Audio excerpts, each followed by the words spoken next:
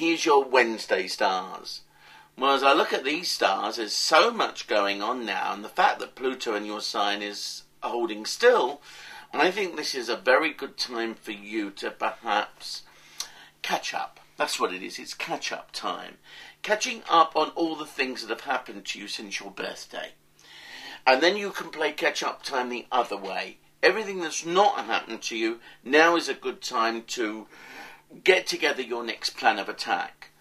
If there's been problems, bitterness, worries and complaints about the first part of this year, then now you can start to transform them and deal with them.